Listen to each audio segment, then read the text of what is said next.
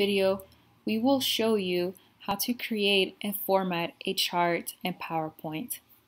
Click the Insert tab, click the Chart button, and select a chart type.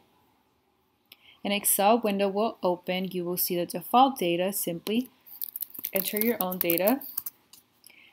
To resize the chart's data range, click and drag.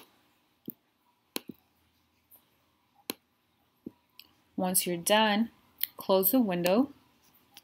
All the changes that we made have been updated. If you would like to edit the data, click the chart and click the Edit Data in Excel button.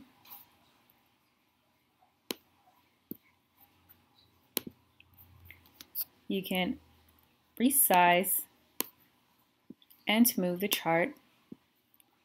Select a style, change the colors, click to edit the title, select a layout or add an element. You can also use fills.